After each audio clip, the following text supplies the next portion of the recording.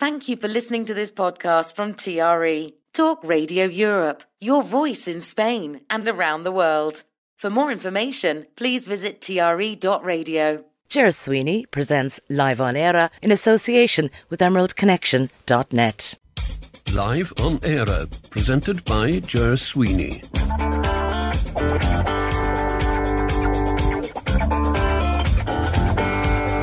And a very good evening. It is Wednesday evening. Nice to have your company on this particular day. What is it? The 18th of October, 2023. Just in case you were wondering what year it was, because the years are flying so quickly. I'm looking out the window at a horrible day. It is almost dark and it's only just after 6 o'clock in Ireland. But it's almost dark. Really heavy cloud cover and lots of rain. We'll talk more about the weather a little later on. Before we do anything on tonight's programme, can I say a big thank you to Howard Brereton for his programme Spain Today. Much appreciated, Howard. Let me turn down the speakers just a little bit there. He had some gremlins. I'm having a couple of gremlins myself. I think it's to do with the weather, that the connection isn't as solid as it should be. So please forgive me if anything goes wrong and just bear with me. It shouldn't take too long to rectify itself if I need to do that. But bear in mind that what I do in studio is about 30 seconds before you hear it. So you might be hearing something for a minute before you actually hear any clearance or anything like that. Anyway, there you go. All right. Howard, thank you very much indeed. Look forward to your company again tomorrow evening between 6 and 7 for another edition of Spain Today. On the programme today, what have we got? Well, in the first hour, you've got me giving you plenty of news and playing some music for you as well. I've got some new music for you, and there's plenty of news that I can be giving to you. And in the second hour of the programme, I'm going to be talking to Richard O'Raw. And Richard has just presented the world with his new book, which is called Steak Knife's Dirty War. Steak Knife was the code name of Freddie Scappaticci. He from the late 1970s through to his eventual exposure in 2003, he was the jewel in the crown of a British infiltration system designed to cause mayhem and chaos in the IRA's military operations. Ricky O'Raw gained unprecedented access to Scappaticci's former comrades, who reveal extraordinary details of the inner workings of the IRA's internal security unit. Headed by Scappaticci, this secretive group was known locally as the Nutting Squad, owing to its fearsome reputation for the abduction, interrogation, torture and execution of volunteers suspected of working for the British or the RUC. That conversation I've already had with Richard O'Raw. I spoke to him last Thursday, in fact, so you're going to hear that interview in the second hour of the programme. As I said, we have other bits and pieces of news for you as well. As always, if you would like to get in contact, we'd love to hear from you. There are two ways of doing that. You can send a WhatsApp message to +34 645 99 67 95 or send an email to studio@tre.radio. So if you've got nothing planned for the evening, you can settle back and relax and hopefully enjoy the programme between now and 9 o'clock. If you have something planned, well, sure, bring me along with you as well. Now, at the outset, I suppose I should say well done and thank you to the Irish rugby team for the huge lift that they gave the country in recent weeks at the World Cup. Although there has been a national high, there was also, of course, a sense of a national low after Saturday evening's defeat by the All Blacks. But it was a great run by a great team, and nobody is saying anything differently or anything different. We knew that Johnny Sexton would be hanging up his boots when the Irish campaign in France came to an end, albeit sooner than we would have liked. And yesterday, Keith Earls confirmed that he is to retire from rugby with immediate effect. The 36-year-old announcement had been expected, with Ireland head coach Andy Farrell paying tribute to him following the 28-24 defeat to New Zealand on Saturday night in Paris. This afternoon, well, no, it wasn't this afternoon, it was yesterday afternoon, Earls made the news official, releasing a statement through Irish and Munster Rugby confirming his retirement. I know the lads are back in Ireland at this stage, and again, thank you for a wonderful campaign, and we look forward to the next one. Now, news from Madrid that landed on the email today, as autumn has finally arrived. Looking out the window here, it looks like winter has arrived. But anyway, and Halloween approaches, the Irish Embassy in Madrid has announced their collaboration with Tourism Ireland and Board Bia to present Halloween S. Irlandés. in the emblematic Mercado de la Paz in Madrid. Now, Samhain is the Irish name for the festival, which dates back 2,000 years and marks the end of the harvest season, the coming of winter, and the beginning of the Celtic New Year. As it revolves closely around the harvest and the changing of the seasons, the Mercado serves as the perfect backdrop to the many activities that have been organised this year in Madrid. From the 25th to the 31st of October, the story of Samhain and its Irish origins come to life through actors, music, dance, pumpkins, carvings, trick or treats, and tastings of delicious Irish produce. If you are more than welcome to, if you're available, you're more than welcome, and if you happen to be in the Madrid area, to join the festivities between the 25th and 31st of October. You can do it with or without fancy dress. And the embassy is encouraging all of us to share with family and friends if we can. A complete lineup of the events can be found at Eventos en La Paz. Okay, so EVENTOS ENLAPAZ. So Eventos en La Paz.com. Log on there and the whole shooting gallery, the whole kit and caboodle is laid out for you. And if you can't make it to all of the events, well, sure, you might make it to some of them.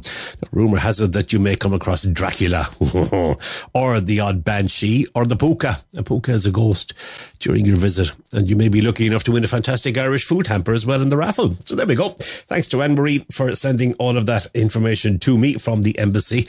Received it this morning and happy to pass on the information. Again, if you want to take a look at that website, it's eventosenlapath.com. A record number of students received their results of the junior cycle exams today, so there'll be celebrations galore. 70,727 sat the exams this year, to be precise, which is a 5% increase in 2022. It's the first time that the number of candidates taking junior cycle exams, or its junior cert or intercert predecessors has exceeded 70,000. It's the second year that all candidates have sat exams under the fully reformed junior cycle curriculum. Until 2019, only the newly revised subjects of English, science and business studies had been examined, and then exams were cancelled for most students in 2020 and in 2021, and you know why that was. Assessment procedures were adjusted again to take account of disrupted learning during the pandemic. The adjustments included some changes to the timing or requirements of practical or coursework components. Last year, students did not receive the results until November. The State Examinations Commission has said that a significant increase in the number of teachers marking exam papers and the use of online marking in almost all junior cycle subjects has made it possible to deliver this year's junior cycle results 5 weeks earlier.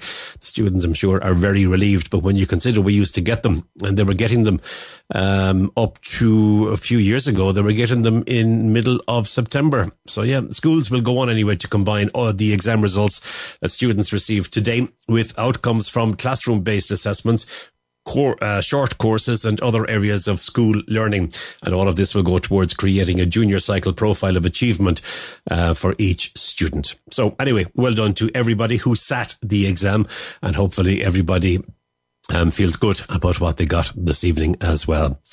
Now, crowds gathered to watch something that is a joy when I'm travelling between Ireland and Spain on the ferry.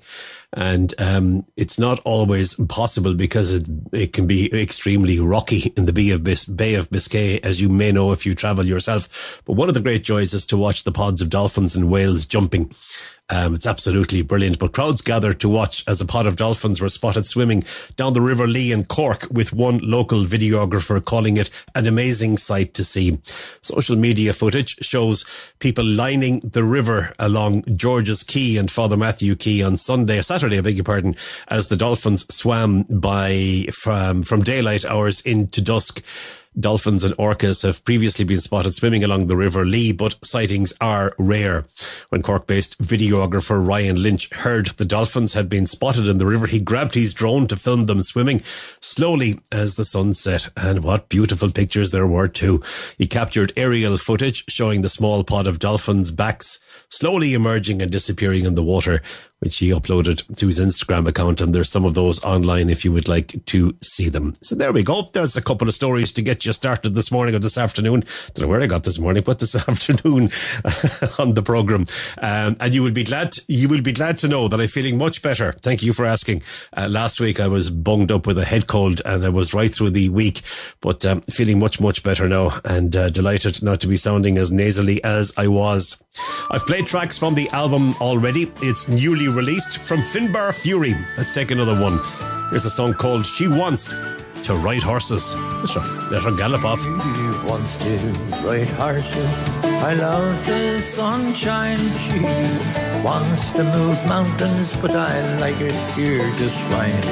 She's petticoat races. She's steeplechase places. Born on the wrong side of me, standing in line. She wants pears all to moonlight. I see them when she smiles. She wants gold-crusted diamonds. I see them in her eyes. She holds on the aces in her precious hand. She's the measure and treasure of the land. She's all I believe in, my reason to be. She's everything I love, and she means the world to me. And my mother, she tells me I'm the fool wasting time, but I told her that I love her, and I will all my life.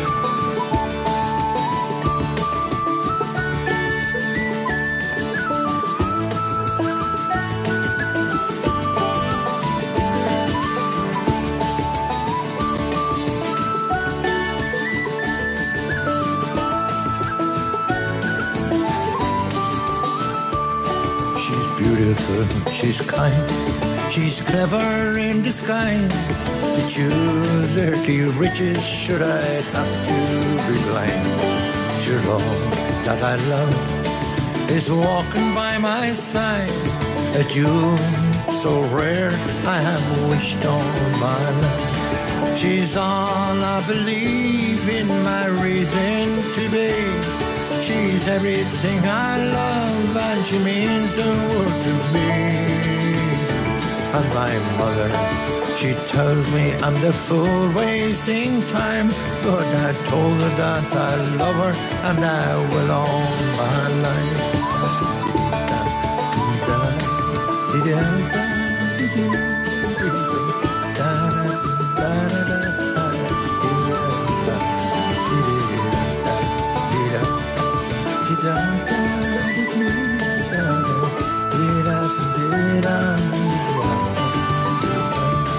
She's all I believe in, my reason to be.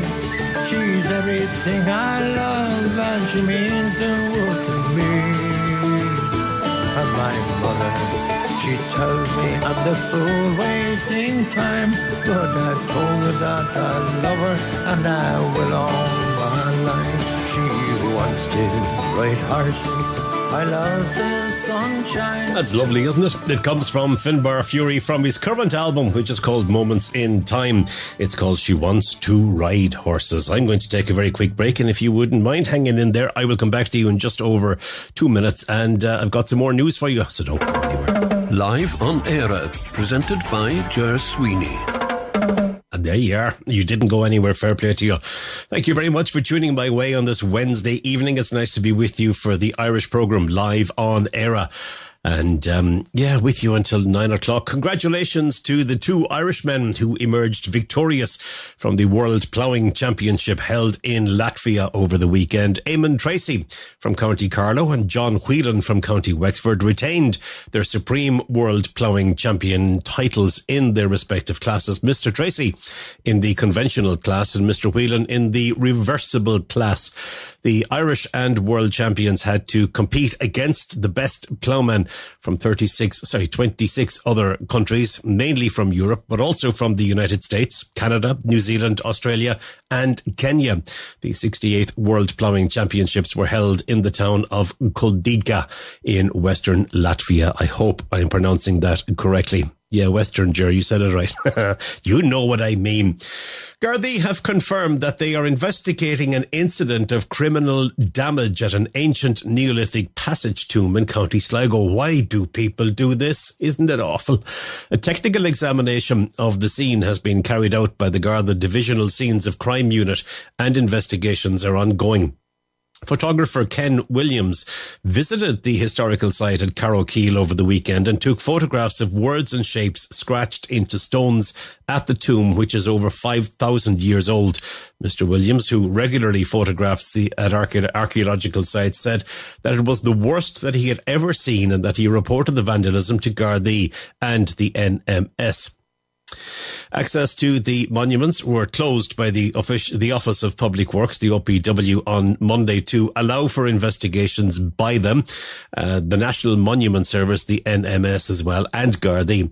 Mr. Williams said that 9 stones in total and 11 surfaces had been carved into. He said that the passage tomb, where he found the markings in, is a very awkward spot to get to, and you would have to get on your hands and knees to crawl into it. Why? Huh? The NMS said that, in a statement, that the etching of extensive graffiti across various architectural stones of a number of passage tombs is being treated very seriously, as is the apparent collapse of an entrance stone to one of the tombs. Sligo County Council said it was dismayed at the mindless vandalism at the site. It said the cairns at Carrowkeel are the final resting places of early Neolithic farmers, and it is shocking that anybody would think it appropriate to damage these sites left by our ancestors over 5,000 years ago. These monuments are fragile and need to be protected and treated with respect. The council has strongly supported the efforts to have the county's Neolithic landscape placed on the UNESCO World Heritage List. Speaking on RTE's News at 1, Michael McDonough, who is the chief archaeologist, said, "From the information that is being provided to us, it is one of the most significant incidences of such graffiti vandalism, which is increasing, unfortunately, that we have seen on many of our national monuments in recent years." Mr. McDonough said that the NMS had seen an increase in vandalism, but added that an uptick in reporting and the use of social media is a contributing factor. In July last year, the government announced that a passage tomb landscape of Sligo, which includes Carrowkeel, is on Ireland's World Heritage tentative list for consideration as a UNESCO World Heritage Site. It described the passage tomb landscape in the county as representing the most westerly and one of the most dramatic expressions of a remarkable flourishing of the construction of ritual monuments across Europe between 5 and 6 millennia ago. Will we stay with that theme, will we? Because a rare 15th century Irish manuscript found in France has been returned to Ireland for public display. Known by scholars as the Wren manuscript, that's R-E-N-N-E-S now, right? So not W-R-E-N, so Wren manuscript. It's believed the precious book may have been brought to France by an Irish army officer or noble person during the exodus of the wild geese in the late 17th century or early 18th century. The 200-page vellum manuscript is on public display in the Glucksman Gallery in University College Cork, having been secured on loan from the City Library in Rennes in Brittany. The Wren manuscript is beautifully decorated and contains a variety of material, including religious texts, place lore known as, now this is a word that I had difficulty when I was putting this together, Dinshanchas. Dinshanchas, yeah, D-I-N-N-S-H-E-A-N, so Dinshanchas or Dinshanchas, and a copy of the earliest known Irish translation of The Travels of John Mandeville, made in 1475. Wow. The manuscript is believed to have been compiled during the second half of the 15th century, possibly during the 1470s. Notes contained in the text indicate that the manuscript remained in Ireland until at least 1640s. The assumption is that the manuscript, like many more, was taken to France during the exodus of the wild geese in the 17th and 18th centuries. Following the signing of the Treaty of Limerick in 1691, many Irish soldiers that served in the Jacobite army are known to have been exiled in Brittany. The manuscript was eventually purchased by Christophe Paul de Robien, He lived from 1698 to 1756. He was president of the Parliament of Brittany, and he added it to his vast private collection. However, during the French Revolution, the contents of the TRE library were confiscated, and the manuscript became part of the public library in Rennes, where it is being held, or has been held ever since. Professor Padraig O'Mahony said that the manuscript is in remarkably good condition and illustrates the depth and quality of texts which were compiled by Irish scribes in the 1400s. We know that many books were taken abroad during that period, but very few survived. Irish manuscripts were also written on the continent from sources that were available there. So we know there must have been a big circulation of manuscripts. And here's one that survived, Professor O'Mahony said. It's very important for our undergraduate students that they get to see these marvellous books that we talk about in our lectures. And here we have a remarkable opportunity to do that. To see such a beautiful manuscript in the flesh is a special experience, he said. Research carried out by Dr. Andrea Palandri indicates that Taig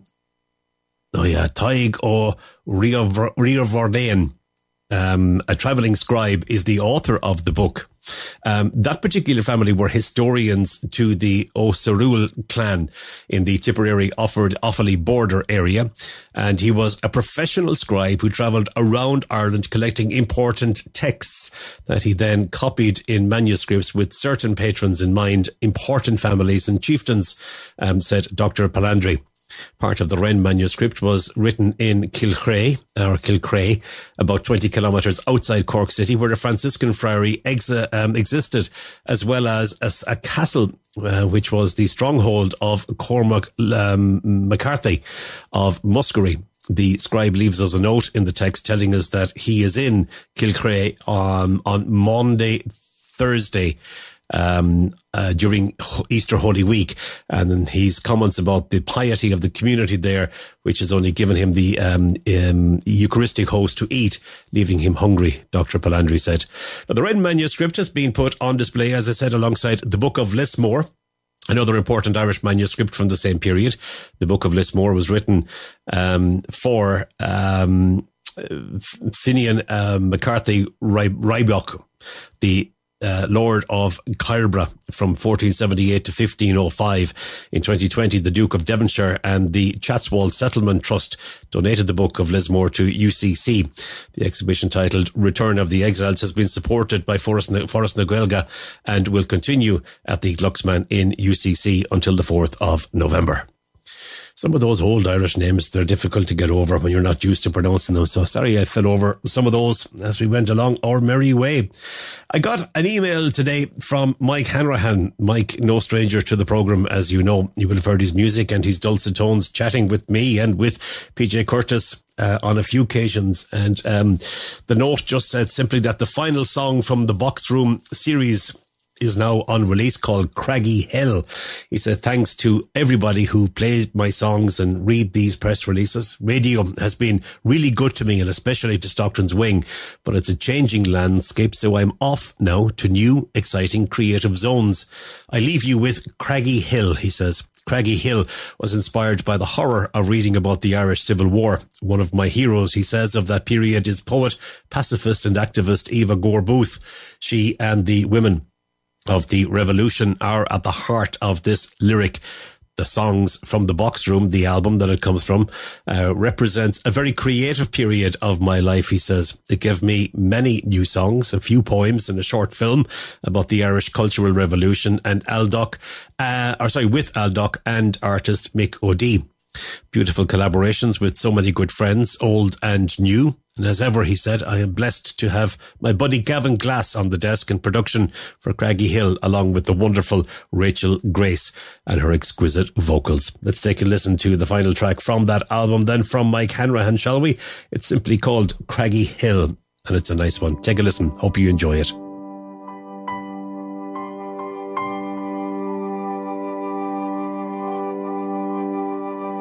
On a craggy hill, a long ago winter's morning, we watched the sun hanging with the moon.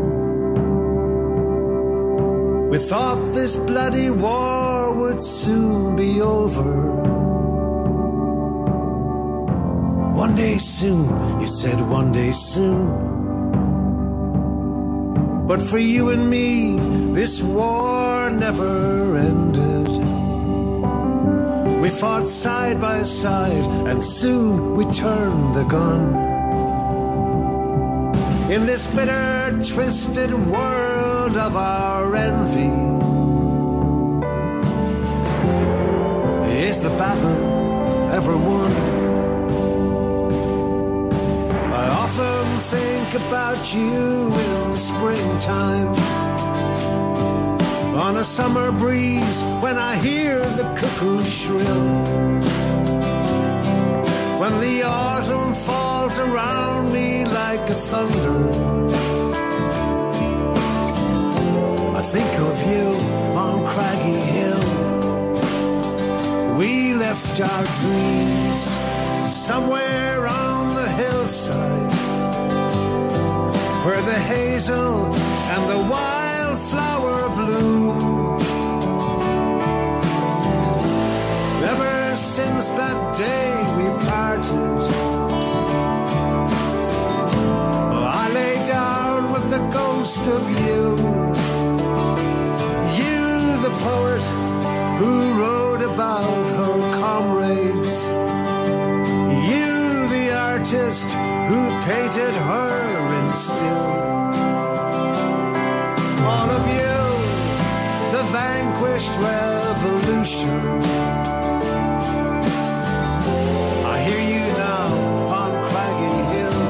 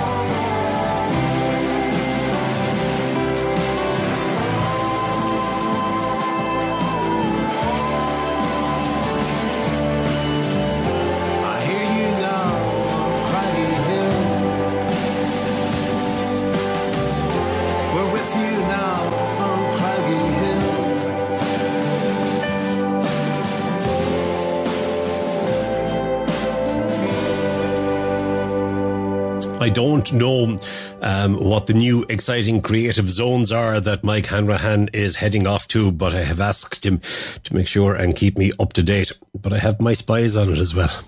I do. I was talking to somebody today and I said, did you know that Mike is off to it? No, never heard that. No. So, yeah, they're working on it. We'll find out. We'll get to the bottom of it. Mike, if you happen to be listening, give us a clue, will you? Let's do a quick break. I'll have more news for you and some more new music, or some more music as well for you just afterwards. Live on Eire, presented by Ger Sweeney. I was listening earlier on to various Talk Radio Europe presenters talking about weather forecasts. I know that there is rain forecast for many areas, but temperatures are still quite high. I think Malaga was around 27 degrees or thereabouts today. And I'm saying this because just while Mike Hanrahan was playing, I took the opportunity to pop into the living room and I put some more coal and more timber on the fire. A far cry from where some of our listeners might be this evening, but there you have it. A brand new €6.3 million civic centre and library has been officially opened in Virginia in County Cavan.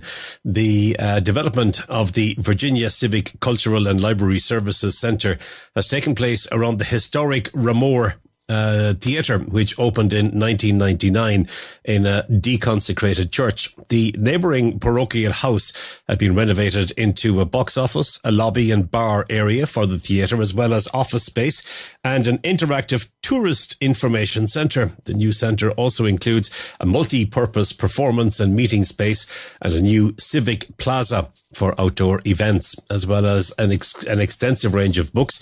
The new library also has a sensory toy library and computer suite.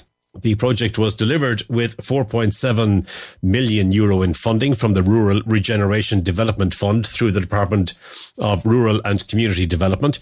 A further €1.5 million was provided by Cavan County Council, and Cathaoirleach of Cavan County Council, a man by the name of Councillor Philip Brady, hailed the official opening day as a historic day in Virginia, saying that it was one of the most significant investments in the cultural infrastructure the county has seen.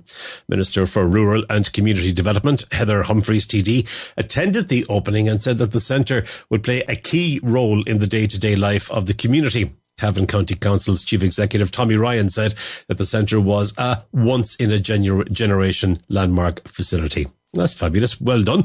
And wish everybody in Virginia, in County Cavan, the very best of luck with that. Now, Turismo Costa del Sol has participated in the Let's Talk About Andalusia in Ireland event in the Irish city of Cork, an event organised by the Department of Tourism, Culture and Sports of the Government of Andalusia, aimed at travel agencies, tour operators and specialised press in Ireland. Margarita Del Cid, CEO of Tourism Costa del Sol, has expressed her satisfaction because the Costa del Sol has aroused the interest of attendees in one of the most relevant markets for tourism in the province of Malaga, and that has best recovering records regarding time since the pandemic. In this sense, according to data from the latest tourism situation bulletin, more than 185,000 Irish people have stayed in hotels and apartments on the Costa del Sol in the first 8 months of the year, which represents an increase of 2.3% compared to the previous year and the same period in 2019. Regarding arrivals at Malaga Airport, the increase is 9.1%. The programme for the day, which encouraged networking among the 30 representatives of the Irish tourism sector, included a dinner and a workshop in which Irish and Andalusian business people participated. Turismo Costa del Sol demonstrated, in the words of the CEO, as a destination that thanks to an unbeatable climate is open 365 days a year, so that Irish tourists can always find something of interest in the province of Malaga, as well as high quality accommodation and services along the Costa del Sol, while they enjoy the much heralded gastronomy. There was no mention of the A7. No, they keep those things away. Miss Del Cid said that during the event there were many opportunities for sharing experiences and establishing connections, thus facilitating the marketing of the tourist resources of the Costa del Sol. She said that people establish new contacts and they look forward to maintaining and building on those in the very near future. And so say all of us. Well done. Motorists in Ireland who commit traffic offences like speeding or not wearing a seatbelt on bank holiday weekends will face higher penalties under proposed new legislation. This initiative is one of a number of measures that the government is working on to address the recent increase in fatalities and serious injuries occurring on Irish roads. Under the new Road Traffic Measures Bill 2023, powers would be granted to vary the number of penalty points during specific times when road safety risks are higher. Road safety data shows bank holiday weekends have a higher level of road deaths and serious injuries linked to driving offences. Minister Jack Chambers outlined to Cabinet how increasing points for specified periods is likely to have a positive impact on driver behaviour. There were 46 fatal or serious injury collisions over the February, June and August bank holiday weekends this year. Data also shows that there were almost 10,000 speeding detections over the same weekends. The move to increase penalty points for specific periods, like bank holiday weekends, has been successfully introduced in other jurisdictions, including Australia. Other proposals being brought by Minister Chambers include a change to intoxicant testing rules, whereby Gardaí would be mandatorily required to test for drugs at the scene of road collisions. The Minister is also preparing legislation to implement the recommendations in the recent speed limit review, which reduces baseline speed limits on on rural roads, as well as national secondary roads and roads in built-up and residential areas. The proposed legislation also contains measures to end an existing anomaly within the penalty point system where motorists who were caught committing multiple offences at the same time only receive penalty points for the higher offence. I did not know that particular one now. Did not know that. Anyway, there's a lot of talk about that. And a lot of people saying that it's just not workable, but they're doing it in other places, including Australia, as I said. So, yeah, it'll be interesting to see what happens if that is actually brought before the Dáil very soon. Right, let's have some more music. This is a fivesome, a band comprising 5 members from Dublin called Trinkets. It's called Playing It Shy. I watched the news today and it made me want to cry. Another war on TV, and we're all so desensitized. Mr. Newsman, tell me how to be alright. Mr. Newsman, tell me how to live my life. I can't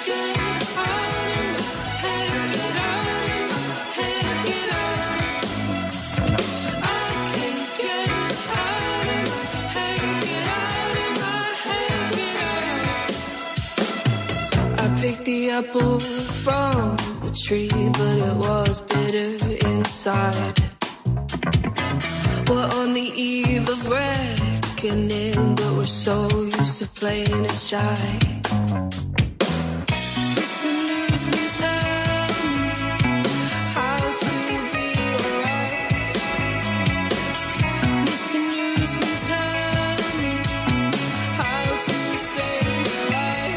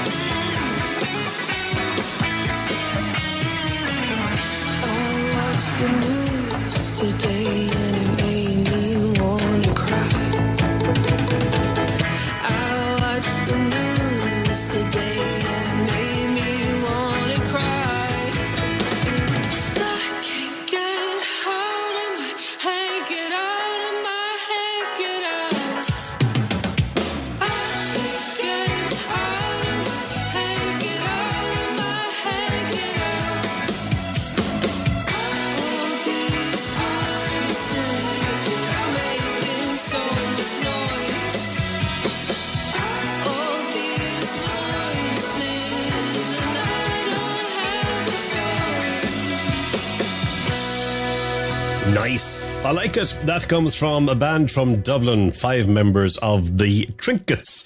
And that's their current single. It's called Playing It Shy. It turns out that Mike Hanrahan is not listening to the programme. Demerit points for Mr. Hanrahan.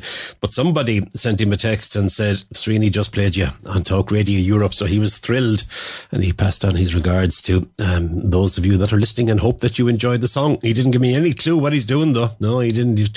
He's too cute for that. Right, let's do a quick break. Come back to me after that. I've got more news for you. And don't forget, in the second hour of the programme, we're going to be talking to Richard O'Raw about his new book, which is called Steak Knife's Dirty War. More details on that very shortly. Live on Eire, presented by Ger Sweeney. TRE, your voice in Spain. I just heard the ad for Transmatic. We'll say good evening to Rob and all the crew there. I believe my car is with them at the moment. It should be. Fingers crossed. I know I won't be seeing it for a while, Rob. I know. But that's all right. I look forward to seeing it when I see it. Now, what have we got for you? Some more news I promised I would tell you. And I also have some more music. Yes, indeed. We're heading towards the news. We're about, 13 and a half minutes away from that. Anyway, so more details on that shortly. President Michael D. Higgins has strongly criticised the head of the European Commission, Ursula von der Leyen, for comments on the Middle East conflict, which she made on a visit to Israel last Friday. Ms. von der Leyen did not include a call for Israel's retaliation to conform with international law. President Higgins said that he agreed with those who criticised the intervention of the European Commission president. He said, "I don't know where the source of these decisions was. I don't know where the legitimation for it was. And I don't know where the authority for it is. And I don't think it was helpful." He added, "It may not have been meant to have a malevolent consequences, but certainly we need a better performance in relation to European Union diplomacy and practice." President Higgins also said that he had read and heard the statements from the Taoiseach and the Taoiseach on the escalation of the conflict, and he said that Ms. von der Leyen was not speaking for Ireland, and she was not speaking for Ireland, and she wasn't speaking for the opinions that they hold. He added, "What one is seeing in this is a thoughtlessness and even reckless set of actions, and I don't think it's helpful." He said it was important to retain and insist on the veracity of cognizance of international law. He said to announce in advance that you will break international law and to do so on an innocent population, it reduces all the code that was there from Second World War on protection of civilians, and it reduces it to tatters. Mr. Higgins also said that the unanimous revulsion at the killings by Hamas of civilians, and he had issued a statement on the horror of killing somebody at a music festival. Earlier, President Higgins warned that the world could be at the verge of an abyss by rejecting multilateralism. His comments echoed those of UN Secretary-General Antonio Guterres, who used the phrase at the weekend to describe the deteriorating situation in the Middle East. Speaking at the World Food Forum in Rome, President Higgins told delegates, "We could be at the verge of an abyss as we reject multilateralism and see our future in ever-increasing expenditure on armaments rather than on the provision of food." President Higgins also said that it is so important that future generations be allowed to look forward to a future of peace and to reject the suggestion that war is the national condition of humanity. He told the World Food Forum that our agri-food systems are broken and not fit for purpose. He said that they are causing our planet harm, leading to food dependency, food insecurity, and to hunger. We will stay on the Middle East and Irish reaction to that. On the Taoiseach, Micheál Martin has condemned the strike on Al-Halali Hospital in Gaza, resulting in the deaths of hundreds of people. Micheál Martin said that he was appalled by the incident and called for the full facts of what happened to be established, and those responsible must be held to account. Around 500 Palestinians, as we know at this stage, were killed in a blast at the hospital last night that Israeli and Palestinian officials blamed on each other. Mr. Martin said the rising toll of civilian casualties and civilian suffering in Israel and in the occupied Palestinian territories since Hamas's brutal attack on the 7th of October is horrifying. The Taoiseach said that he echoes the UN Secretary-General's call for a humanitarian ceasefire to allow humanitarian aid to reach those now in desperate need in Gaza. Humanitarian corridors must be urgently established. He added hostages must be released immediately and unconditionally. The international community must work urgently to de-escalate this situation. Speaking on RTE's Morning Ireland, he said that an investigation should be carried out by the International Criminal Court, which has jurisdiction over Israel and the occupied territories. Attacks on hospitals and civilians' infrastructure represent a violation of international law, he said. He also said that it is absolutely vital that water, food and medical supplies are delivered to Gaza as soon as possible. Mr. Martin said that the EU has made it clear that there must must be adherence to international law. He also said that evacuating Irish citizens currently in Gaza is dependent on the opening of the crossing at Rafah. This is the only effective route out, and so the opening of Rafah crossing involves discussions with the Egyptian authorities and the Israeli authorities. Mr. Martin said there have been developments, I think, in the last hour or so in relation to that. I caught a glimpse of a news headline, but I just haven't had a chance to delve into it. But hopefully there is going to be move on that one very shortly. Let's go back to music, shall we? What have we got? Oh yes, I've played tracks from this album before, and they're going to take another track from it. You haven't heard it yet. It's the title track. Galway musician, singer, songwriter Alton Conlon. Title track, The Starlight Ballroom. Everybody came to the town that day, Jackie in her old blue heel, Ronan from Knock on a motorbike, and Bridget from Tormakeedy. Oh pretty woman, how long must I dream? In 1969 in Westport town, Roy Orbison played at the Starlight Ballroom. The Starlight Ballroom. In 1981, the last band played, Daddy Cool and the Lollipops rocked the Starlight Ballroom. The Starlight Ballroom.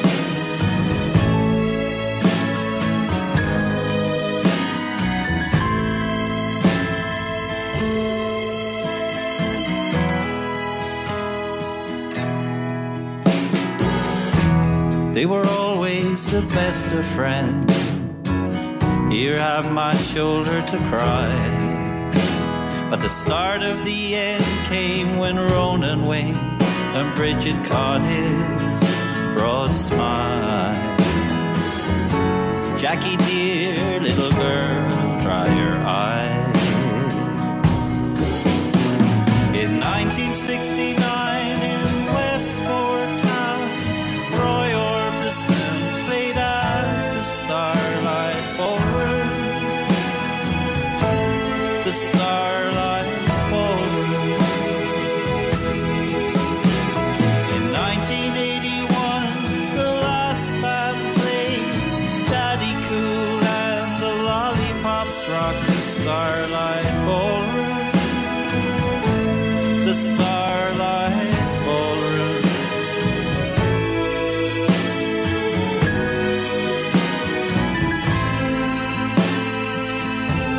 The Starlight Ballroom. The Starlight Ballroom. Tony Chambers and the San Antone played on the opening night. Above the dance floor, a sparkling night sky made out of fairy light. With a dancing fever, we're gonna dance all night. In 1969 in Westport town, Roy Orbison played at the Starlight Ballroom. The Starlight Ballroom. In 1981, the last band played, Daddy Cool and the Lollipops rocked the Starlight Ballroom. The Starlight Ballroom.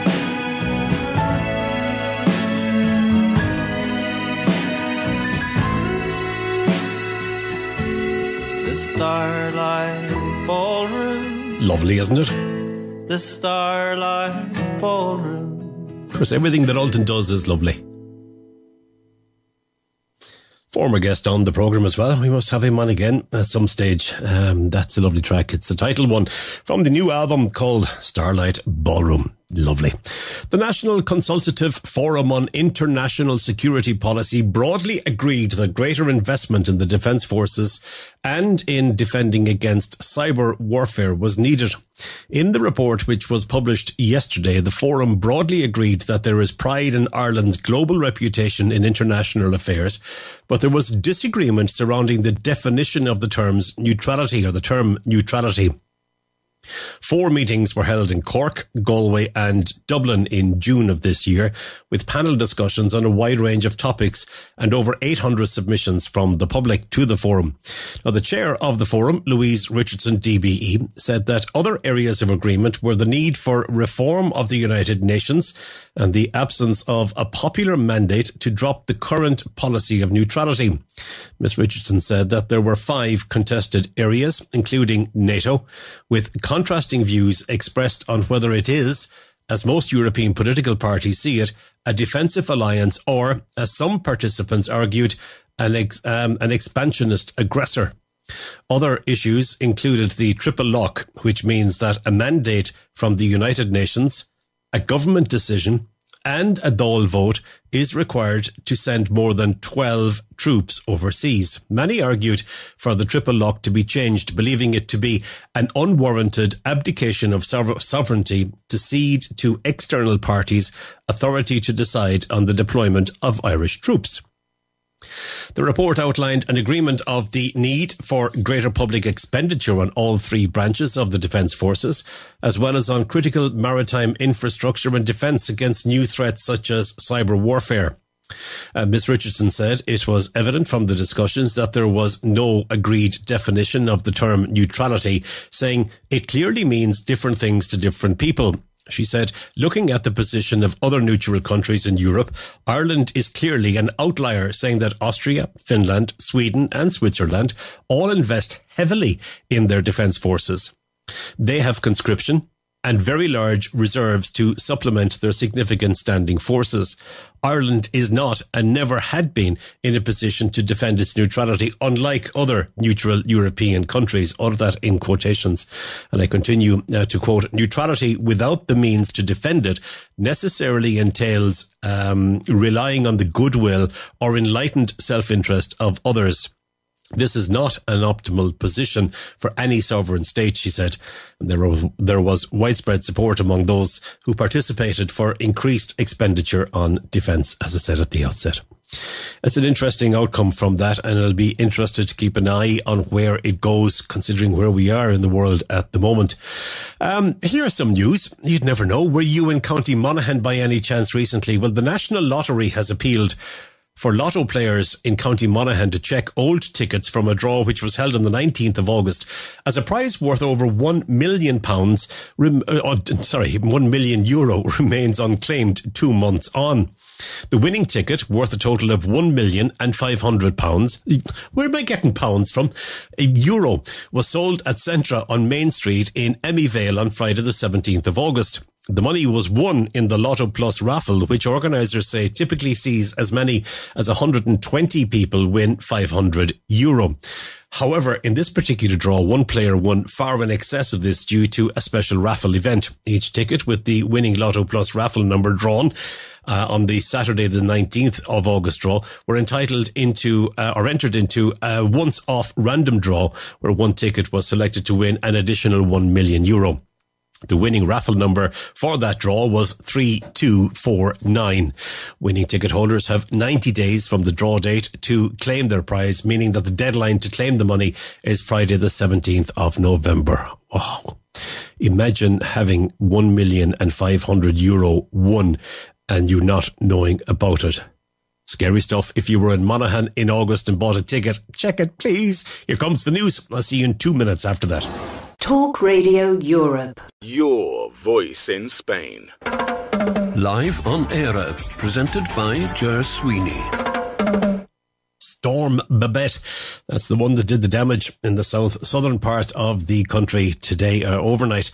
And there were continued heavy rains in parts of Cork today. And I know that Middleton, the army has been called in there because streets are impassable. And a WhatsApp group that I'm part of, one of the lads there sent through a few moments ago, photographs, or not photo, video of water literally pouring onto a pitch, a GAA pitch, obviously not being used, but completely submerged, and the water flowing extremely quickly. So if you are in an area that's going to be hit by Storm Babette, do please lock yourself down as best you can. I'm going to be talking about those warnings as well that the Met Service send. I know we get them in Spain with extreme weather conditions are coming and all of that, and we get them in Ireland.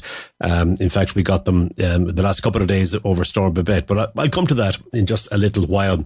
In this hour of the programme, I'm going to be talking to Richard O'Raw, who has written a book called Steak Knife's Dirty War. It's the inside story of Freddie Scappaticci, the IRA's nutting squad, and the British spooks who ran the war. It's a fascinating book.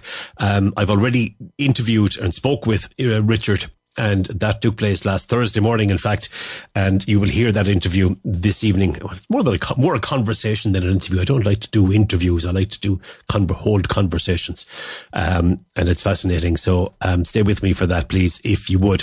Actually, that's all about Belfast and surrounding areas, but Belfast City Council has apologised for spelling mistakes on new dual language street signs in the city. A number of signs in North, South and West Belfast, which were erected yesterday, have been misspelled. In West Belfast, LaSalle Park, or Park LaSalle, is spelled a number of ways on its new street signs. P-A-I-R-C is how it should be spelled, but it's spelled P-A-I-R-E in some areas. And yes, so the father would be important in there. So P, A father, I-R-E, and then there's one P-A-I-R-E with no father over the A.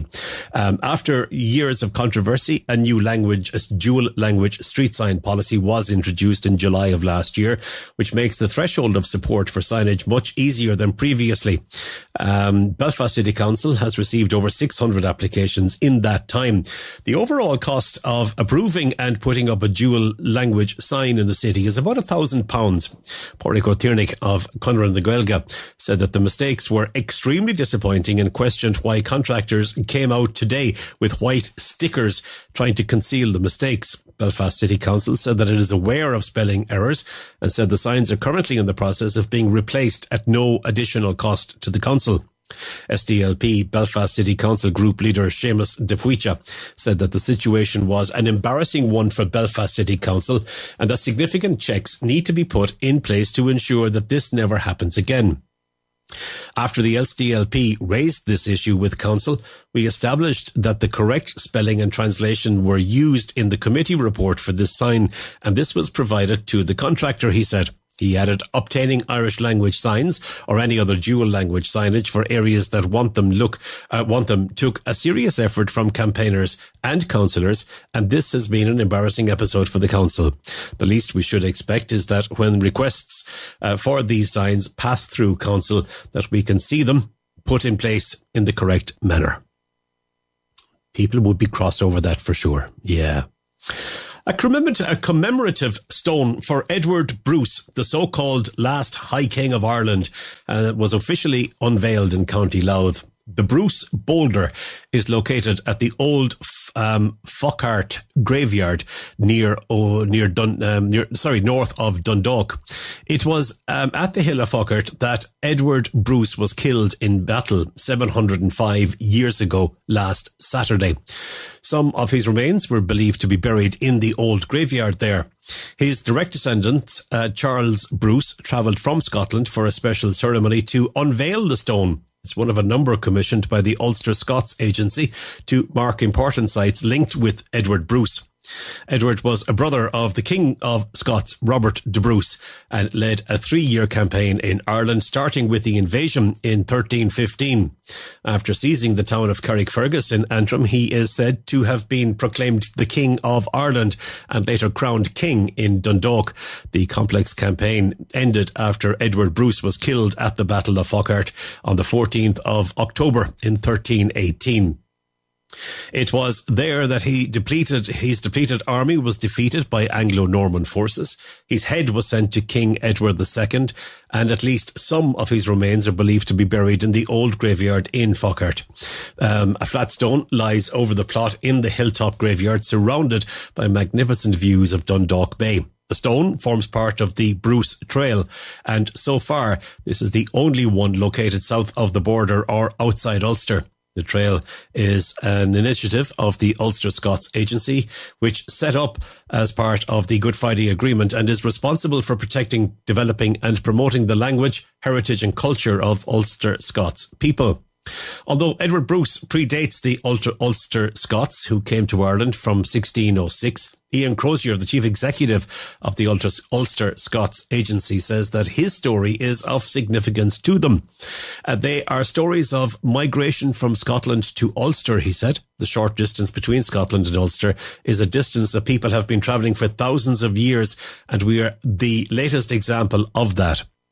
So the same people who came with the Ulster Scots from 1606 onwards are probably some of the people whose families were there with Edward Bruce in 1315. Mr. Crozier said it was important for people to understand the complex shared history involved.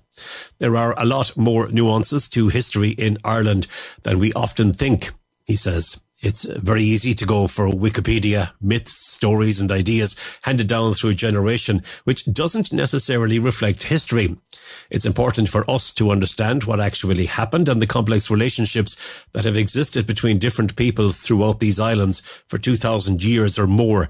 A son of the Earl of Elgin, and 37th chief of the Bruce, Charles Bruce, said that he was representing his father, who was about to turn 100 years old in February. Wow, fabulous age.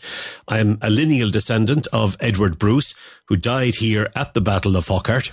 He was the only surviving brother of King Robert. It was a moment when the family almost disappeared without trace, so we kept going. We had the crown of Scotland for 2 generations and very briefly held this extraordinary position of High King of Ireland from 1315 to 1318, he said. Mr. Bruce said that there was a kinship connection between Scotland and Ireland. It's wonderful to be part of living history, and it means different things to different people, so it's very inclusive. Local historian Dr. Alison Lennon says that the Bruce campaign is a very early example of the shared history between Ulster and Scotland. She explained that Edward Bruce was sent here by his brother Robert, who was the King of Scotland and was fighting the Scottish War of Independence against England in the early 14th century. She said the purpose of the campaign was to open a second front against the English by attacking the Anglo-Normans, and that a lot of Gaelic leaders would have aligned with him initially. Before his defeat and death at Faughart, Edward Bruce was crowned King of Ireland. He was the last time that we had one king supposedly reigning over the whole of Ireland. It wasn't actually quite that simple. It was a very complex war, and the campaign here in Ireland was a complex one, she said. But we do know that he was crowned High King of Ireland in Dundalk. Saturday's event was hosted by the Faughart Community Group, who want to raise awareness of the significance of the site, not just in relation to Edward Bruce.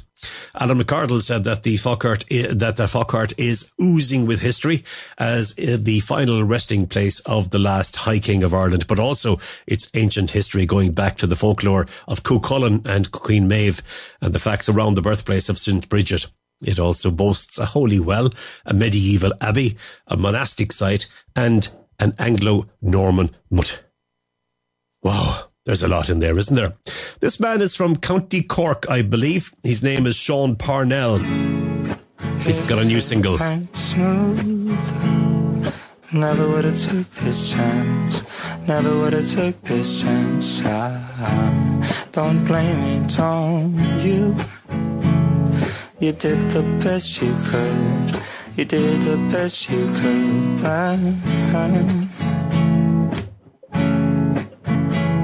To tell you the truth, I'm over feeling down. To tell you the truth, I'm over feeling down. But I can't see past myself. it's only up to me. I can't see past myself, it's only up to me now.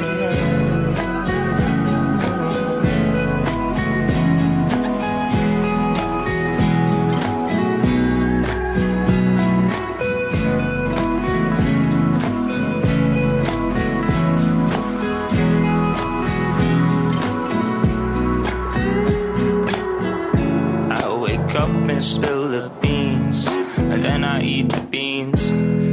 Then I fight the wind for a couple of change I wish I had. I back up for all my fuck ups, but I don't need the crutch. Then I go to bed on a bed made of soup cans.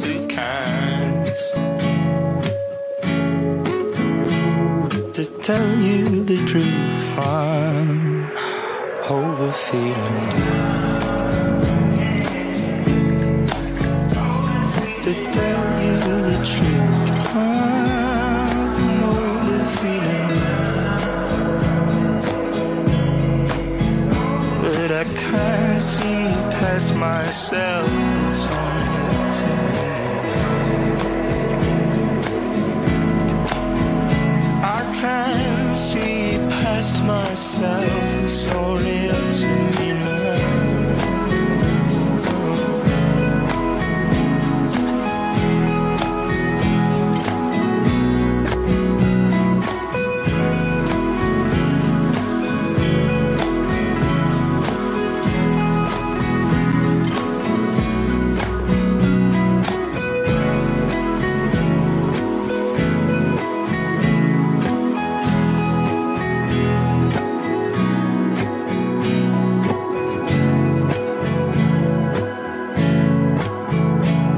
I like that.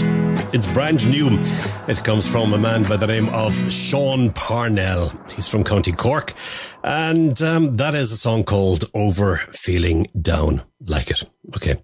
Let's do a quick break then. Come back to me just after that. And you will hear the conversation that I had with Richard O'Raw about his brand new book, which is called Steak Knife's Dirty War. More on that just after this. Live on Eire, presented by Ger Sweeney.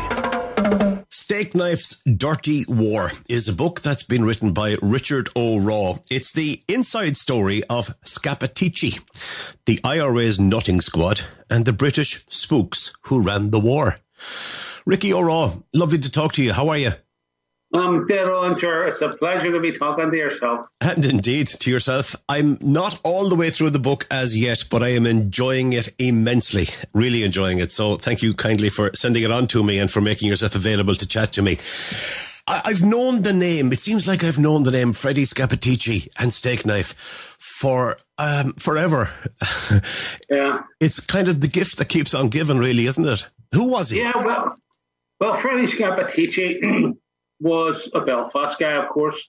He was born in 1846 to Italian parents, of course, was named Scapatici. He lived in the markets area, grew up in the markets area of Belfast. He joined the IRA.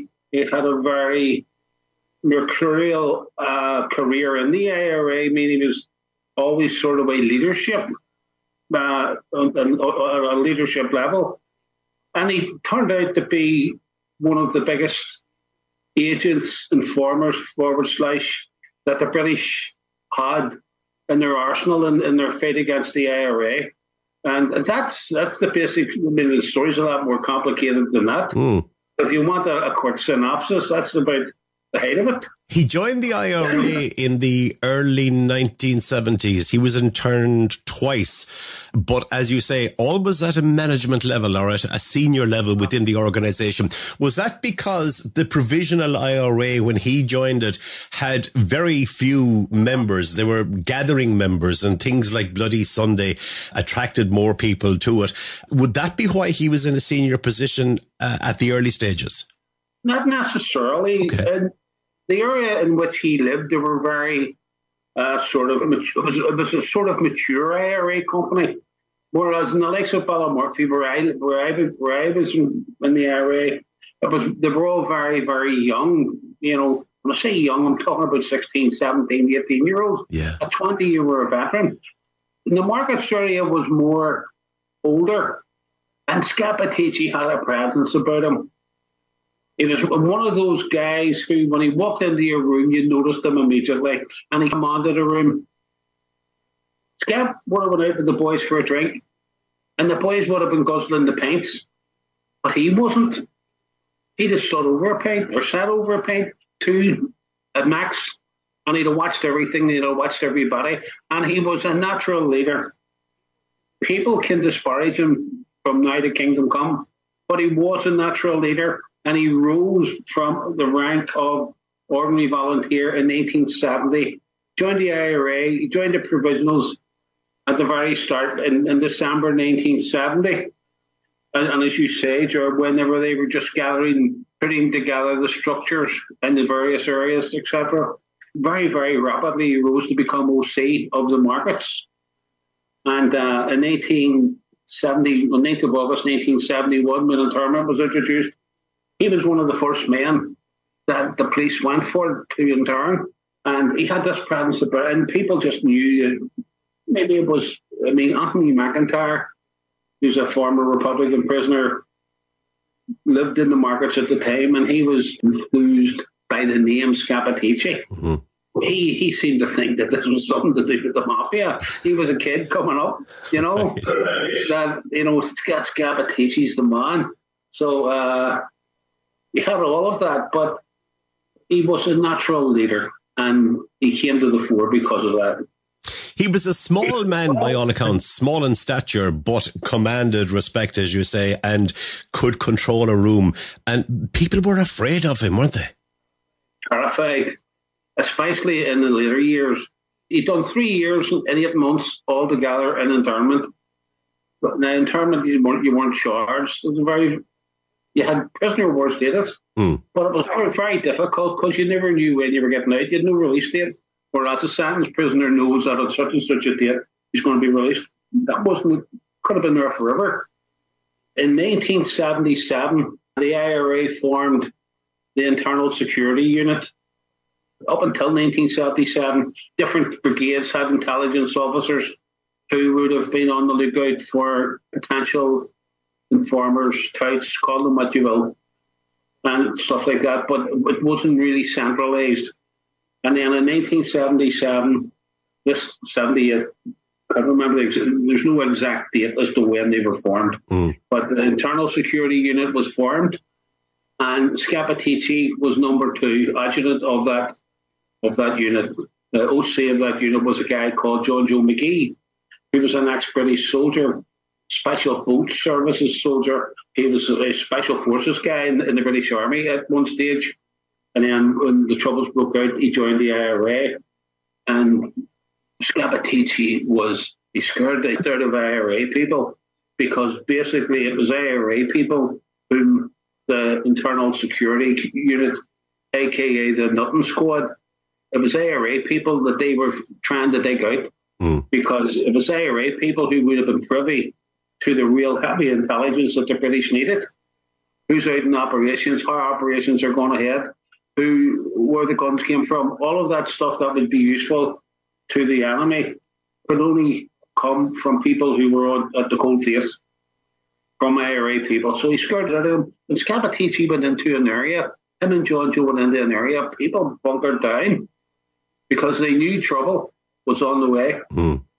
They didn't know who particularly they were coming to interrogate or what their strategy was, but they knew that there was trouble.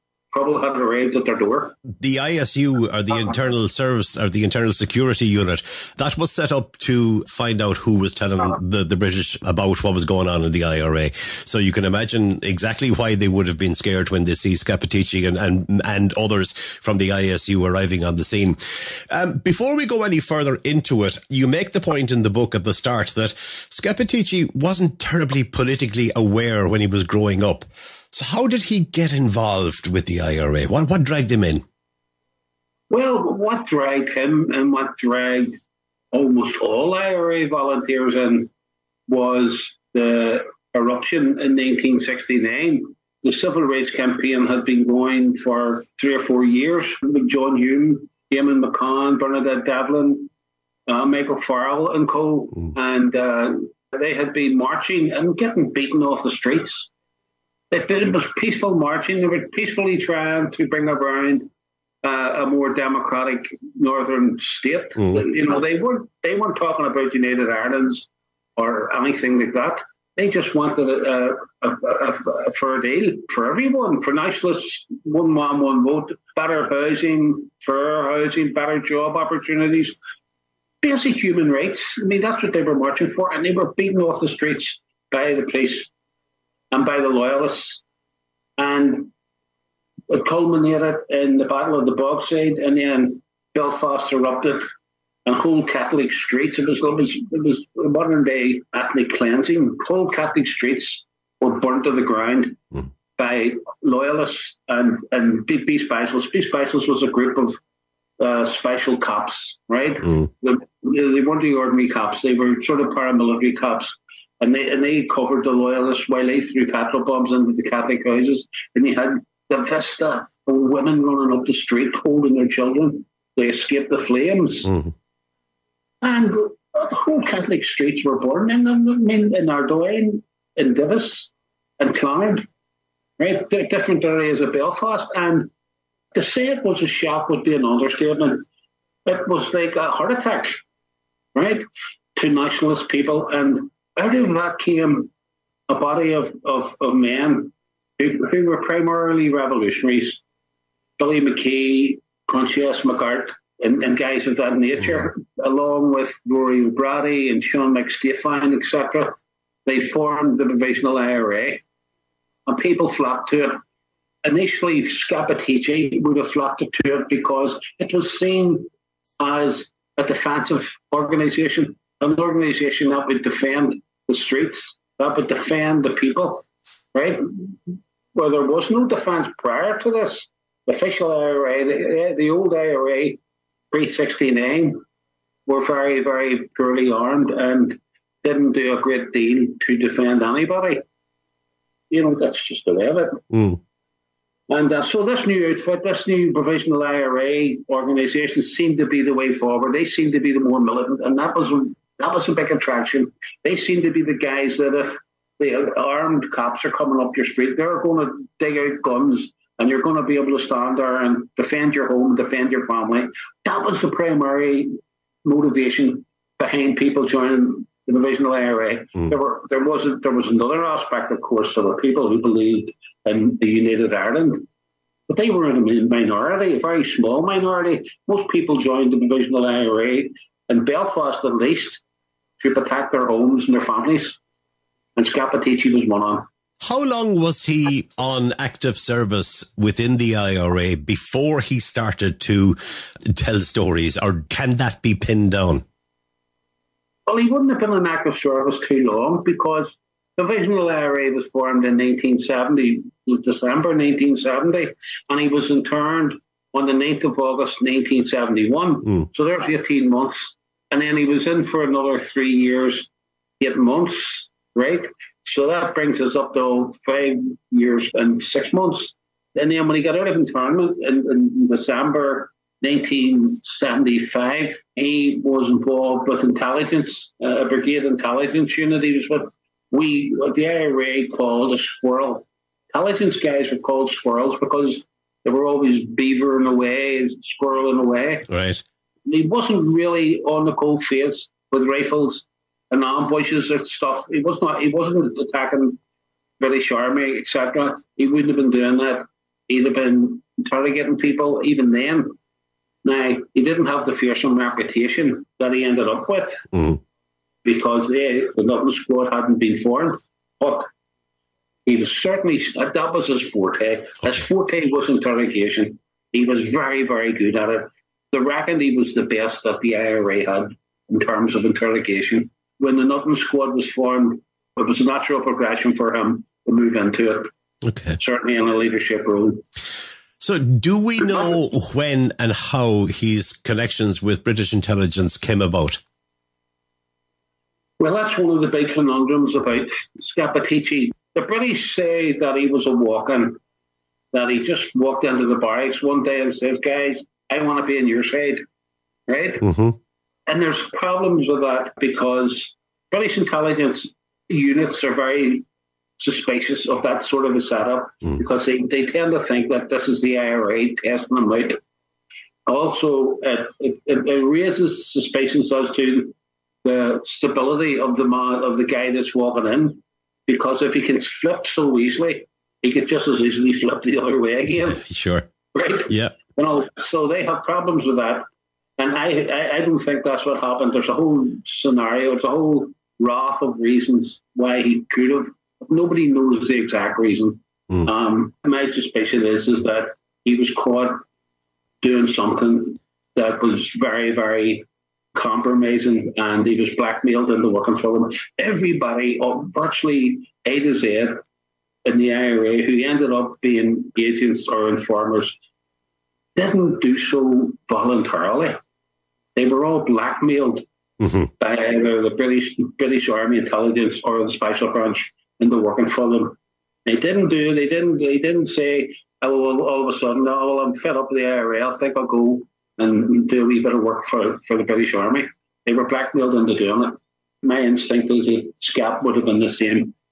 As you say, nobody knows exactly where it started and when it started, but because he was part of the ISU, he was interrogating, and he has been associated with some of the killings that were associated with that as well down through the years. So you make the point in the book, actually, that, you know, the IRA in the early days thought that the ultimate proof of your bona fides was the fact that you would shoot somebody. And the British intelligence had told one informer, you continue to shoot the IRA people that you're told to shoot, because nobody would expect that somebody who's informing would shoot another informer.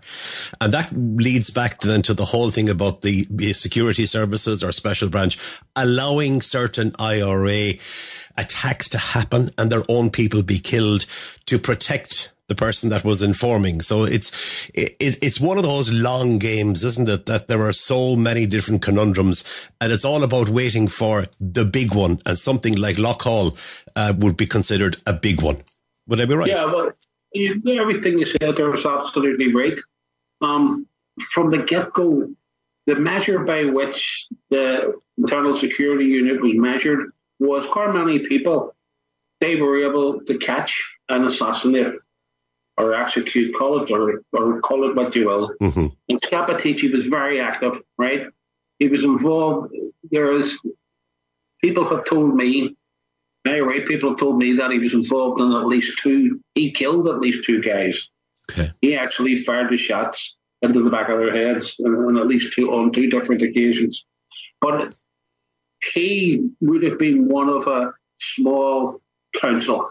There had been him, John Joe McGee, maybe one or two others, who would have decided that John Black is an informer and John Black should be executed. The basis for fighting John Black, an informer, would have been that John Black confessed. To being an informer, John Black could well have been tortured and broke and confessed to being an informer, because nobody in their right mind is going to confess to being an informer without some sort of serious pressure, knowing that the end product is going to be you're going to be found in a country room with a bullet in your head. So they used torture when they needed to, and Scapatici was central to it all. Scapatici was probably the big decision maker in terms of the recommendation, because he was the top interrogator. There was none of them touched Scapatici in terms of the sharpness. You could have said something half an hour ago and slightly contradicted it in real terms, and he'd have remembered. And he says, but you said that then. Why are you changing your tune? And stuff like that. So he was very, very good at it. As I say, he was right from the get-go, right from the foundation of the internal security unit. The belief is that Scapatici, right from the word go, was working for the British, right? And he would have lifted the phone and told his handler, John Black is in 14 Sevastopol Street right now. And John Joe McGee's with him, and 2 or 3 other guys. They're all in the house with this guy. And I may as well tell you, at 9 o'clock that night, he's going to be shot dead in Dunmore Street Entry. Okay. Right? And so that would, he'd have told his handler, who would have passed it up the intelligence line until eventually it arrived on the desk of an intelligence body that overarched everything. They were the real decision makers. Called these guys the Tasking and Coordinating Group, TCGs for short. The TCGs was an amalgamation of all the British intelligence units, RUC Special Branch, E4A was a sort of a police SAS team, right? That was responsible for various operations. Then you had MI5, you had Force Research Unit, which was known as the FRU, which ran agents, and you had other agents, smaller agencies as well. But that was the Tasking and Coordinating Group. So they would have received Scappaticci's report that John Black is going to be shot in Dunmore Street at 9 o'clock tonight. So they had a decision to make. Do they intervene and save John Black's life? Right? But if they do, they run the risk that Scap will be outed. There'll be an internal Eire inquiry, and that Scappaticci could very well be seen as the person who told the cop about it. Do they protect their agent, or do they let probably the other agent, the John Black, whoever he is, do they let him die? And nine times, almost invariably, they let the guy get shot dead in order to cover for their agent or agents. Right? They played, as you said, the long game. They always had their eye on the long game, and the long game wasn't even about law call. The long game was about making sure that the peace lobby in the Republican movement, the Adams, McGuinness, Morrison sort of alliance, who by the early 80s had certainly come to the conclusion that the war wasn't going to be won through military means. They were working away. Adams, as you know, was meeting, wasn't meeting Charlie Hawkey, but he had communications with Charlie Hawkey, and he had communications. He was meeting John Hume. He was trying to forge a political path. He was trying to get out, take the IRA away from armed struggle. And that was the long game, right? That was what the British seen, and what the British was trying to do was to neutralise the hard men, the men who would have fought on, who had no intentions of throwing in the towel or doing anything. As far as they were concerned, the IRA wasn't beaten. And they didn't fought on. And that's what Scappaticci was about. Scappaticci was about undermining those guys. And in the process, he was bolstering the Adams lobby, the peace lobby. Because he was so high up in the organisation, there was nobody had any suspicions at all that Scappaticci was passing information to the British. But in the book, you say that back in the 80s, probably mid to late 80s, the South Armagh Brigade became suspicious. And they said, that's it. He has nothing more to do with this side of the house, and he doesn't need to know what's going on. That was the first inkling. But when did it all start to unravel for Scappaticci? You're quite right. Scappaticci was held in the highest of esteem. Scappaticci was on the court of inquiry into the Loughgall massacre. Yeah. Right? That's how highly he was respected. He was involved. I think he was on the court of inquiry into the Gibraltar killings. He was very highly respected everywhere except in South Armagh men, and you have to hold your hands up to them. They had the wit to say, this guy's not straight. There's saying in the IRA, he was wrong. Okay. If somebody's not right, he's wrong. This guy was wrong, and they had the wit to say it. They sent the word up to Belfast, we don't want him back here, and he's wrong, and you shouldn't be, and you guys should be looking at him, and nothing happened. Scappaticci just went about his normal business, taking people, arresting people, talking to new recruits, etc., doing all the stuff that was his daily chores. And the South Armagh guys never had him back, and that South Armagh was never penetrated. And you have to say to yourself, was it because they had the wit to see Scappaticci for what he was and deny him access to their business? It wasn't until 2003 that he was outed. And there had been rumours from about 1999. Liam Clark, the journalist Liam Clark, wrote an article in the Sunday Times saying that there was a top IRA guy called Steak Knife out there somewhere, but he didn't identify him. And he was identified by a former Frew soldier called Ian Hurst, also known as Martin Ingram, who co-wrote the first Steak Knife book with Greg Harkin. I interviewed Hurst for the book, and I found him a very credible guy. Certainly a man of conscience. Didn't strike me as a money grabber or anything like that there. He struck me as a man who, I asked him the question that you asked me, why did you sort of bring him up in the first place? He says, I was appalled at what the British were doing. He says, I was aware that they were letting people die. And I was a part of it. I was a member of their intelligence unit, the Force Reaction Unit. And he says, it just kept working away at me until finally he said, to hell with it, I'm going to the public. He went to Liam Clark. And for a play to him, he told Liam the score. Liam put it out there. Nothing really happened. And then until 2003, by which time Neil Mackay from the Scottish Herald, as I say, Greg Harkin and some others, realised it was Scappaticci, and they broke the story. And they said it was Scappaticci. He tried to brazen it out. He tried to say it's not me. And he was going nowhere.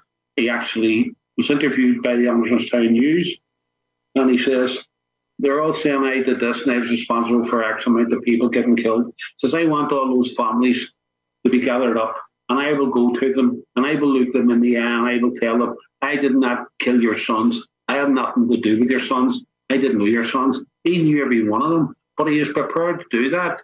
And he was getting away with it. He wasn't going. Scappaticci knew, see, the minute I get on the boat or the plane to go to England, the game's up, because you only run if you're running from something, right? So he was prepared to stick it out. And then in 2004, a journalist called Sylvia Jones, who had been part of the Cook Report. Cook Report came in 1983 to interview Martin McGuinness, and Scappaticci had been off the rails by then. He'd been put out of the IRA. The IRA suspected him, but they couldn't prove it. When put out of the IRA, he was off the rails. He gave an ad hoc interview to the Cook Report, and then they were told by Special Branch to bury it. Okay. So it lay buried for 10 years, and then Scappaticci was outed. He was just brass necking it out. He had a brass neck. He was brass necking it out, and then this girl, Sylvia Jones, released the tape, and there was Scappaticci disparaging McGuinness, saying that Martin McGuinness was the man who had to pass all the killings. That's right. And stuff like that there, and the whole rigmarole about the English department. And she also wrote an article in which she related about Scappaticci coming to them in the hotel in Belfast. So the game was up, and that's how he was caught. He done a runner. He finally realised there's no more bluffing. Game's up, and he went. Did he leave the rest of his life in hiding then? He did. Initially went to Manchester to his brother, and his brother, I think, had a cafe, a wee business in Manchester. He went over there, and his family didn't go with him. The thing about Scappaticci was he was a family man. See, for all his Machiavellian behaviour and his skullduggery, he was very, very good to his family. He brought them away on holidays. 3 times a year. He changed his car. He brought them to the swimmers. He was attentive to his kids, etc. He had 6 kids, and then he worked. He had the work ethic. He didn't have to work. He was in money.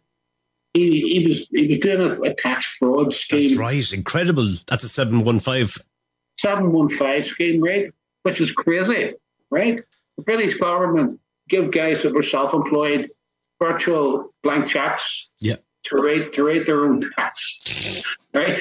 And a lot of these guys is alcoholics, so they auctioned their checkbooks off, and whoever got the checkbook could use it any way they wanted, put any figure they wanted on it. So Scott was into that. Ian Hurst said he was getting £80,000 a year, which was a fortune back in the late 70s, early 80s. So he had plenty of money, and he thought his life was perfect. He was doing his family stuff, and then at mates or whatever, he was free to do his IRA stuff. At the same time, he was working for the Brits. So everything was falling into place, and then for some reason, in 1989, a guy was arrested called Sandy Lynch, and the cops intervened, and they saved his life. They arrested Donny Morrison and 5 or 6 other guys, and Scott Battici got away. Okay. But he didn't get away because his thumbprint was on the buzzer. These buzzers that they used to see if someone was wired. Okay. The suspect was wired. His fingerprint was on the buzzer. So it was a strong prima facie case against him. Plus Lynch and the other guy who owned the house put him right on the spot. But he came back, he was arrested, and he was let out because he was one of theirs. He got away with that. The IRA didn't seem to be too perturbed.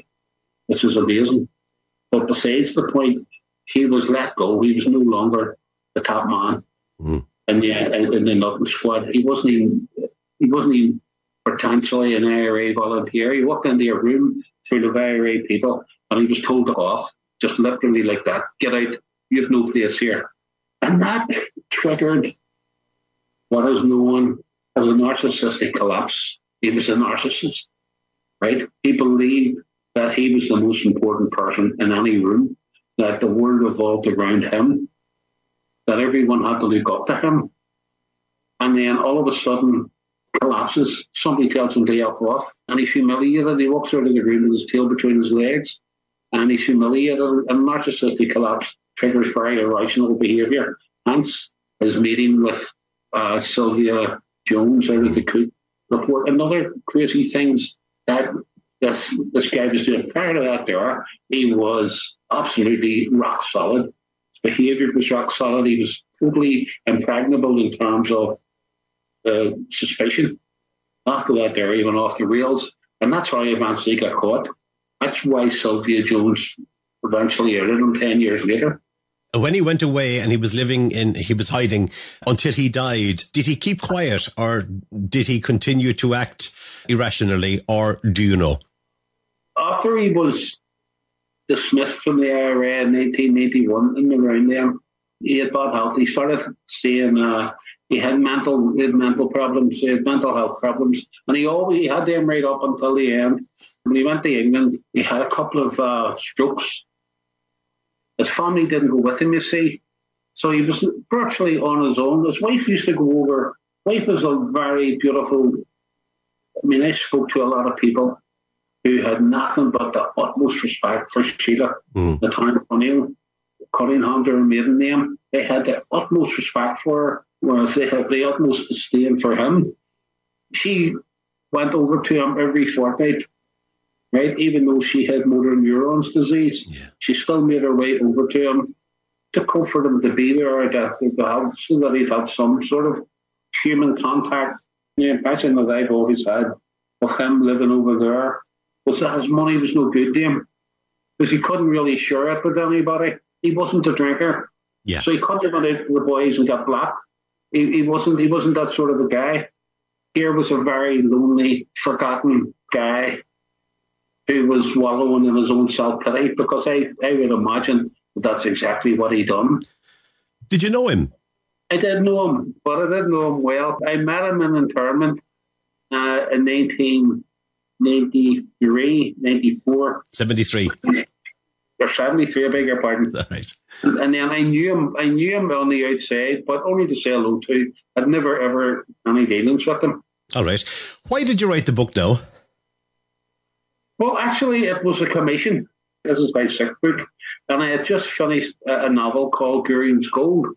My publisher, Conor Graham of Miriam Press down there in Kildare, was up in the house at 2020 Christmas. And we were sitting, I was just sitting talking, and he said to me, "Rick, do you fancy doing a book for me?" I didn't want to go back to doing this type of book, factual books. I actually like fiction because you can go wherever you want. Yeah.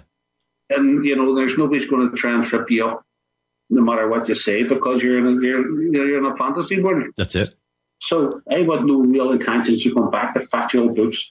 And he says, "What about a book on steak knife, on scab?" I tell you, Ger, I was in two minds. I knew this guy's messy. This isn't going to be a nice wee handy, let's have a nice wee book about Michael D or somebody, where everything's nice and falling into place. Do you know what I mean? Yeah. This is going to be messy. But I thought about it and I said, why not? Why not? I have a publisher in America and they were looking for another. My two novels are based around a guy called Ruffians O'Hare, right? And he's a villain, but a likeable villain. So they were looking at a third Ruffians O'Hare book, which I'm going to be starting shortly. But Connor said to me, look, and he persuaded me to do it. So I just took it, and the next thing I had to say, how am I going to approach this? Because there was a plethora, there's a whole heap of books on how the British security could penetrate the Ire. And I says, hold on, what hasn't been really heard here? This subject from an Ire point of view. So I know a lot of people. Mm-hmm. And I says, well, let's see what the guys themselves think about it. And let's go to the various places around the north, etc., and get opinions of them about this whole subject. And that's the approach that I took. And so there was an awful amount of research on it. Mm. And but I got it done. And I'm glad I got it done. I think it'll help in the overall scheme of, in the overall history of the Troubles and what really happened.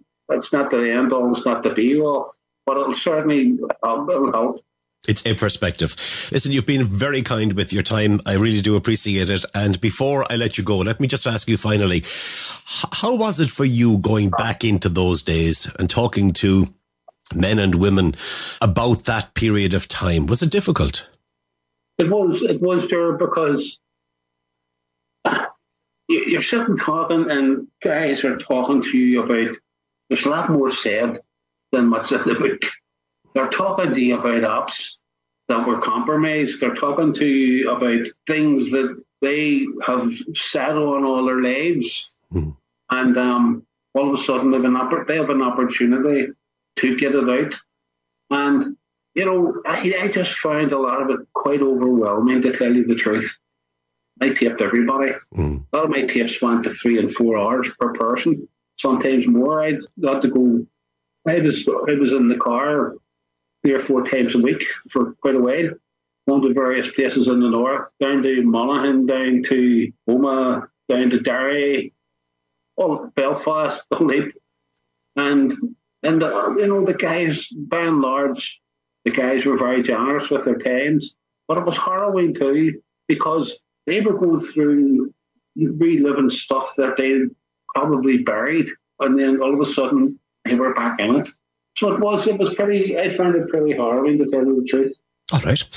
The name of the book is Steak Knife's Dirty War, written by Richard O'Raw, the inside story of Freddie Scappaticci, the IRA's Nutting Squad, and the British spooks who ran the war. It's available for listeners on our website on TRE.radio.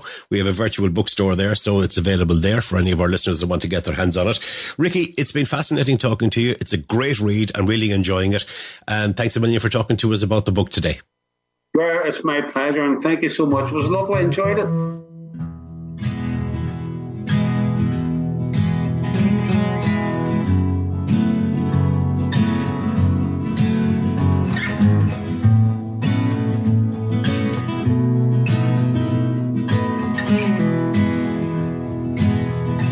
I was far from my mind.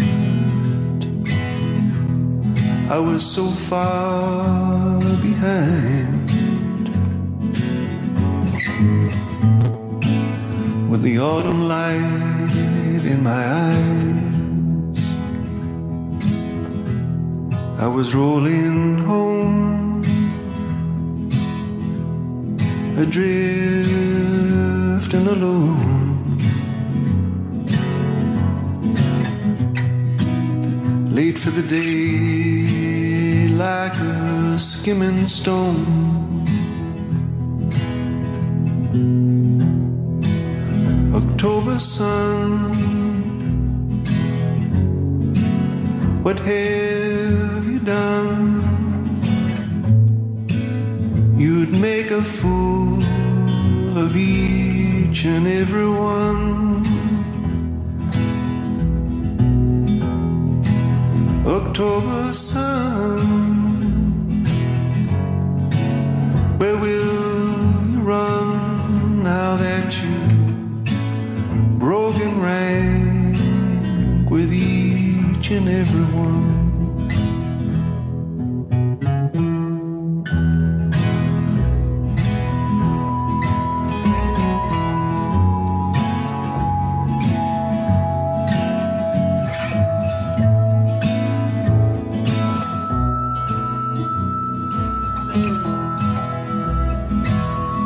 Like the reeds on the hill, feel the wind coming in. I'm closer now than I've ever been.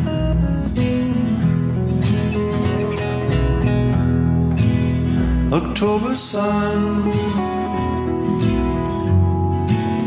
what have you done? You've made a fool of each and every one. October sun, where will you run now that you turned your back to go again? Turned away to go again. Turned your back to abandon each and every one.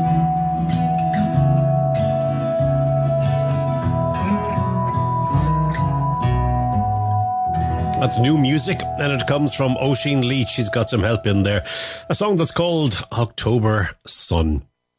A couple of weeks ago, I introduced you to Pat Foodie, who was, and still is, I think, touring secondary schools in County Clare, talking about road safety and tyre safety and the importance of having the right tyres on your car and the family car if if students don't have a car themselves.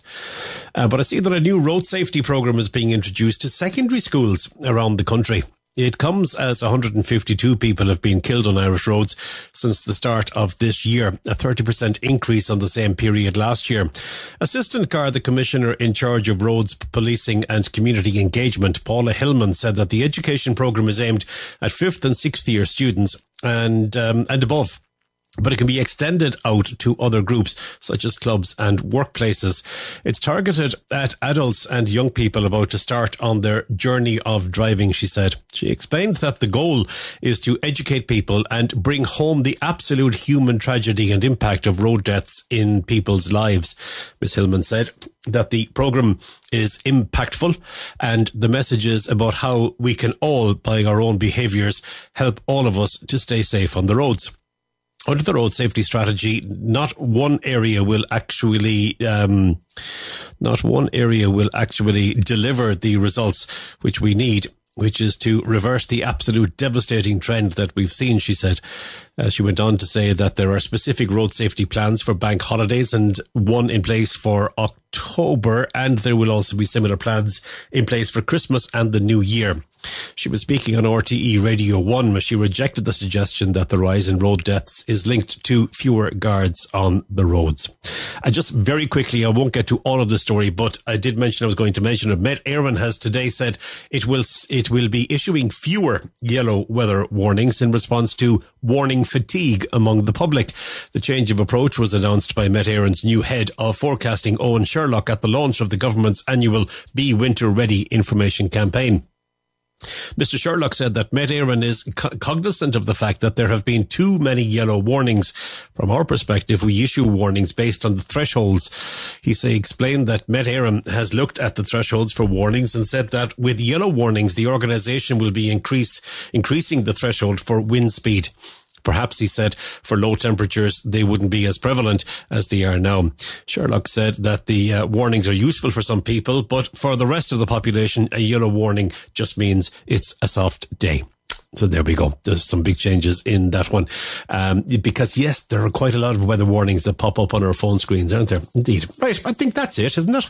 We're done and dusted. We've everything covered that we wanted to cover. Can I say a big thank you to Richard O'Rourke, the author of Steak Knife's Dirty War, for joining me this evening on the programme. Thanks as always to Antonio Sierra, our Spanish-Irish cultural advisor on the programme. Thank you most especially for listening, and I hope that you join me next Wednesday for another edition of Live on Eire. From me, Ger Sweeney. Bye-bye and thank you.